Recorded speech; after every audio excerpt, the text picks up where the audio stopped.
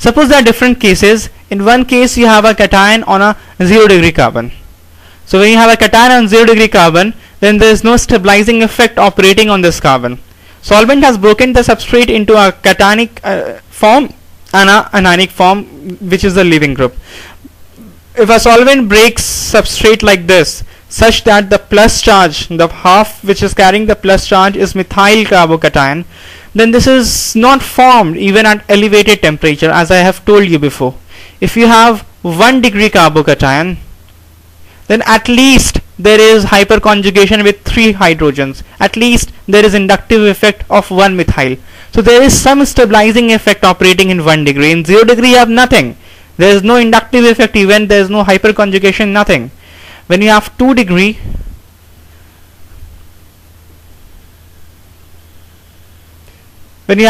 carbocation, then there are inductive effect from both the sides. So you have hyperconjugation with more number of hydrogen ions. So if it is this kind of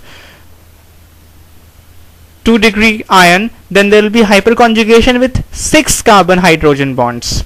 So 6 hydrogen will operate in hyperconjugation. Here 3 will operate, and here none will operate. If you have even the higher degree, then the number of hydrogen participating in hyperconjugation will be yet higher. So in this case, if you have in this kind of 3 degree carbocation, we have 9 hyperconjugating structures, or we have 9 CH bonds that participate in hyperconjugation. So it's the general rule that as the degree of carbon increases, then the number of hyperconjugating structures or number of CH bonds that is participating in hyperconjugation will also increase. So this is a general rule of thumb that as the degree of carbon will increase, the rate of SN1 reaction will also increase. So in other terms, this hindrance, in SN2 we were calling it hindrance. Now here this is not a hindrance, because this is not hindering the rate of reaction. In fact, this is concerting the rate of reaction. This is making the rate of reaction more and more as the hindrance. Actually this is not hindrance, as the degree of the carbon will increase. In SN2 it was a hindrance because these methyl groups were hindering the new incoming electrophile to put its electron into the anti-bonding. Here it's not a hindrance because these methyl groups are actually stabilizing this plus charge, this carbocation. So here the higher degree is helpful. In SN2 the higher degree was not helpful. That was combating the rate of reaction and mitigating the rate of reaction. So here when the degree of carbon increases, the SN1 rate will increase because there will be more stabilizing effects. Now the only rule is more the stable carbocation, more will be the rate of reaction. And it is general observation that as the degree of the carbon increases, then of course there will be more hyperconjugating structures, there will be more amount of inductive effect, hence the stability will increase. So we say that as degree of carbon increases, rate of SN1 increases. But in some cases, this rule may be proved to be futile or even fatal. Suppose you have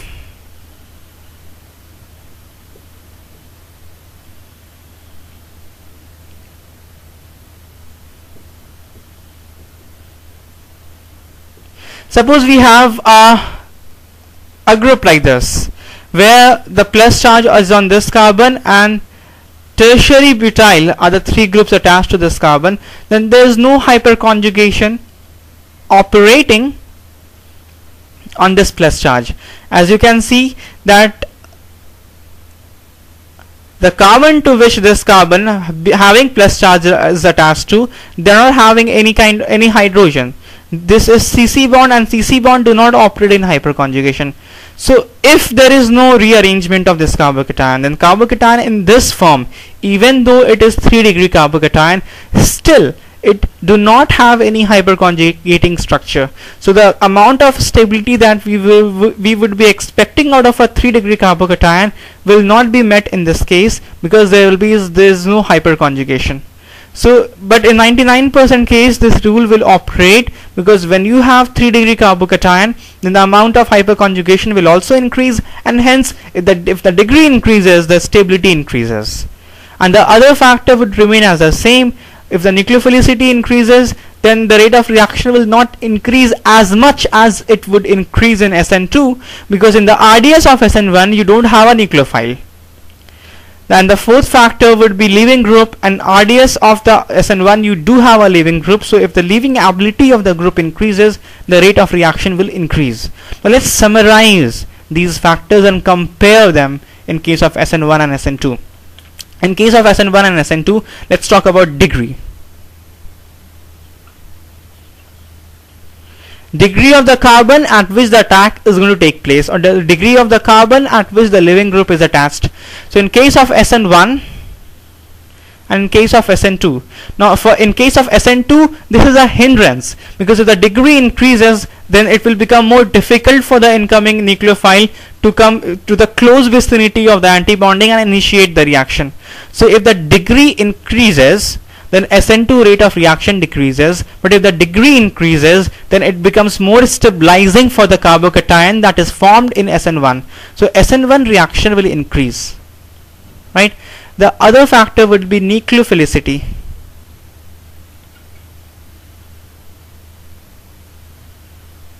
Now nucleophile does not appear in RDS of SN1 as we have seen, because in SN1 there is only solvolysis. Substrate breaks. When it is broken, in the second step nucleophile come in. So in the RDS nucleophile is not there. In SN2 there is only one step. The nucleophile comes in and simultaneously the leaving group goes out. The nucleophile is present in the RDS. If you have more amount of nucleophile, then the rate of reaction will increase. Now I don't know if you have an idea of this or not. If you have studied chemical kinetics, then you must be catching me very fast. In case you don't have studied chemical kinetics, now this thing may be a little bit of bane for you, because I'm telling you, if something is not present in RDS, then that will not affect the rate of reaction. Now it may be very natural for you, for some of you it may not be very natural in case you haven't studied chemical kinetics. Now if you haven't studied chemical kinetics, then go and study chemical kinetics, because anyway you have to study it. The better, the sooner the better. But I'll give you a little bit of hint, or I'll give you a little bit of explanation why this should be so, because suppose I'll give you a very small example. Suppose there is a cycle factory, then cycle factory have different units, and different units manufacture different parts. Suppose one of the unit manufacture handle for the cycle, the other of the unit manufactures paddle. The paddle for the cycle, and for the simplicity rest, let's assume that the third unit manufactures the rest of the part, the carrier, the chain, the whatever.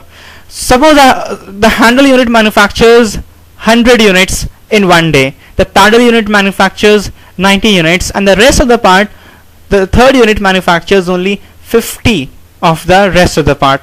So at the end of the day, suppose they have to assemble those different parts and get ready with a complete set of a fixed cycle, or a complete set of cycle fixing different units together. So at the end of the day, how many cycles will be they able to produce out of the factory? Now the rest, even if you have 100 paddles, the rest of the part is only 50. So if the rest of the part is only 50, then at the most you can have only 50 cycles out of the factory. 50 of the handles will be left out without any use, and 40 of the paddles will be left out. They cannot be incorporated to build up a cycle, right? So the unit which is the slowest in manufacturing, that will actually govern how many cycles will move out of the factory on that day. So the slowest unit will determine the rate of production of bicycle. Similarly, in the reaction, the slowest step determines the rate of the reaction. Suppose there are 3 steps involved. The first steps take place very quickly in microseconds. The second steps takes place even more quickly in nanoseconds. But the third step takes considerable amount of time. It takes 1 hour. That even though first and second steps are very fast, if you don't cross the third step, then you won't get the product. So the slowest step is or suppose let the first step takes very fast in microsecond, the second step take huge amount of time, 1 hour, and the third step again takes place very fast, only 1 millisecond or 1 microsecond or 1 nanosecond. So even though first step and third step are being carried out very fast, the second step becomes a bottleneck in the whole process. So actually the second step will decide the rate of reaction, because the first step and the third step are quick enough. So the most of the time will be taken up in the second step, and it will be governed by the second step what should be the rate of reaction. So the slowest step decides the rate of the reaction, right? So we know that RDS is the slowest step. So RDS will decide the rate of reaction. Alright, now something, if it is not present in the RDS, then if that step in which it is present is obviously faster than the RDS. So RDS, suppose RDS takes, for the sake of understanding, suppose the RDS takes 1 hour and the other step in which that nucleophile is present takes place in 15 minutes. Alright, now you are increasing nucleophile or nucleophilicity. Now if you are increasing nucleophilicity, then this time will further decrease. From 15 minutes, suppose if you add a harder nucleophile, it may become 5 minutes, right? But this 1 hour will remain 1 hour, because in this step nucleophile is not participating. So increasing the nucleophilicity or decreasing the nucleophilicity is not going to alter the time of RDS, because in RDS nucleophile is not involved.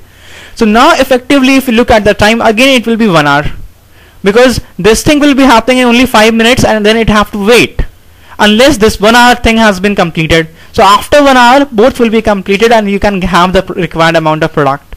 So that's why if nucleophile is not involved in the RDS, then it will not alter the rate of reaction. Alright. Now nucleophilicity, since in SN1 nucleophile is not present in the RDS, so SN1 is not going to change. SN1 is not going to change. The rate via SN1 mechanism is not going to change if you are altering the nucleophilicity. But in SN2 nucleophile is involved in the RDS. So if you increase the nucleophilicity, then that step will take faster, and that step is RDS. And if RDS takes place faster, then that will increase the rate of reaction. So rate of reaction will be increased if you increase nucleophilicity. Then we come down to leaving group. Now leaving group is present in the substrate, and the substrate is there in the RDS of both the reactions. In SN1 leaving group have to move out, in SN2 also leaving group have to move out, and that is the RDS in both the reaction. So if you increase the leaving ability of the leaving group, then both SN1 and SN2 rate will increase, because it is involved in the RDS of both the reactions. Next comes solvent. Now solvent has the great role to play in both the reactions. So if increase the polarity, or let's write it as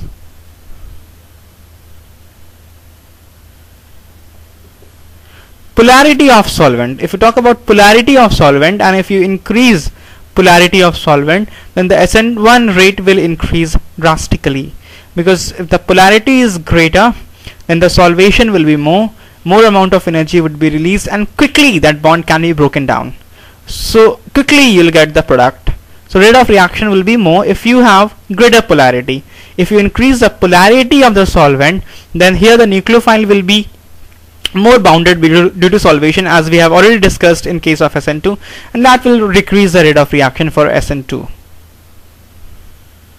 Alright, but if you decrease the polarity, then the SN1 will decrease and rather SN2 will increase. So these 4 factors generally you have to deal with, and this will be the comparison between SN1 and SN2. So bearing this in mind, you'll be able to solve the problems that we'll be seeing henceforth.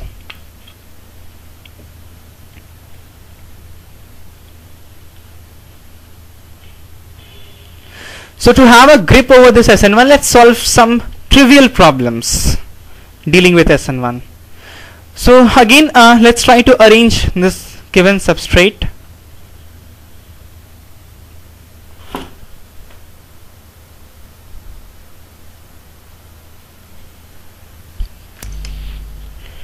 Let's try and arrange this given substrate in the order of decreasing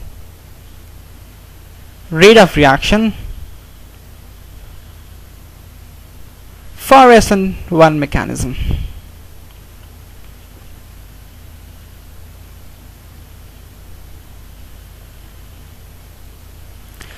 Now solvents are same, and the nucleophile would be the same, leaving group is the same. Then we come down to the degree of the carbon. The degree of the carbon is more than the stability of the cation that will be formed in the RDS will be more, and hence the rate of reaction will be more. The most stable carbocation that will be formed will be in case of 3 degree because of more amount of hyperconjugating effect. So this substrate, this 3 degree butyl chlorine or chlorobutane would be having highest rate of reaction in case of SN1, and then the 2 degree will be more stable than 1 degree, and that would be more stable than 0 degree. So this will be the order of reaction via SN1 mechanism. Had it been SN2, it will be just reverse, because in SN2 the degree is a hindrance. It creates unnecessary hindrance for the nucleophile to come in and dole its electron into the orbital, anti-bonding orbital of the carbon. So but in this case, these methyl groups, in case of SN1, these methyl groups act as stabilizing groups instead of creating hindrance. That is evident from the mechanism. Hence this will be the order.